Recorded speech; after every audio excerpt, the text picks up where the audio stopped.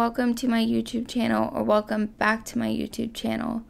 Today, as the title says, I'm going to be showing you how to add motion to your images in Adobe Premiere. Motion in your images is important in your videos because it still keeps that attention of your audience. It's not just, a flat, boring, still thing on a screen. It's entertaining. So this video is going to be kind of a combination of a few tutorials. So if you only have one question, go ahead and look in the description box below and I will have timestamps for you.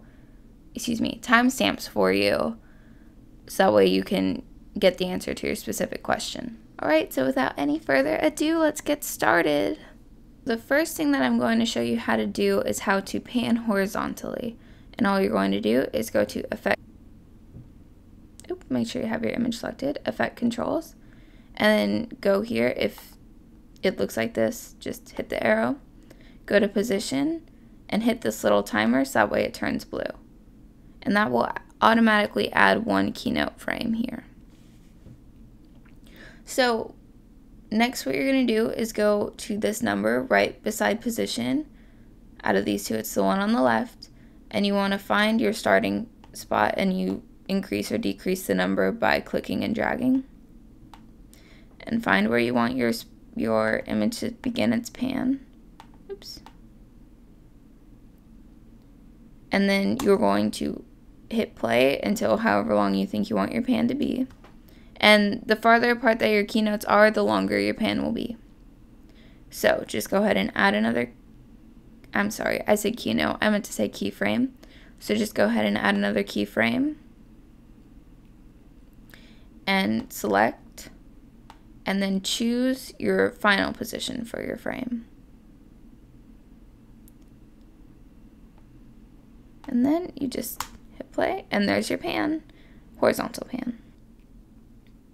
Alright, so next I'm going to show you how to do a vertical pan. And there's going to be a lot of reiteration between each of these clips, and that's just because in case someone is skipping around, So once again, you're going to select your image, go to Effect Controls. So if you're here, Effect Controls. And then you're going to go to Position, which is under Motion, and toggle animation by clicking this little timer. That will automatically add one keyframe, and you drag this right number, so where it says position, go to the right, and go to the right one more. So between those two numbers, the right number, and find your starting position. So let's say we want to start it there. Then we press play on our video until however long we think we want our pan to be. Add another keyframe, select this keyframe, and choose our final position for our landscape pan. And there you have it. Alright, and finally we are going to do a zoom pan. Now, I don't know if this counts as a pan. I don't think it does, but that's what I'm going to call it. So this one's a little bit different than the previous ones, And what we're going to do is select your clip, Effect Controls, go to Scale this time, and hit that timer to toggle your keyframes. It will once again generate a keyframe right there. And select your starting scale. So if we want to start really close, play for however long we want our quote-unquote pan to be. I don't think that's what it's called in this case, but it's fine. Add another keyframe, select that keyframe, and then choose our final scale. And our zoom pan will look like that.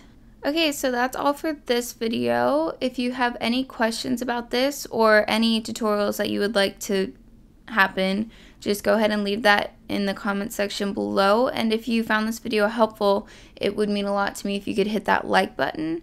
Subscribe for more tutorials, I guess. I don't know. I don't really post like anything specific. It's just kind of what I feel I should post. And yes, I hope you have a fantastic day. I'll see you next week, maybe not. We'll see. Okay, bye.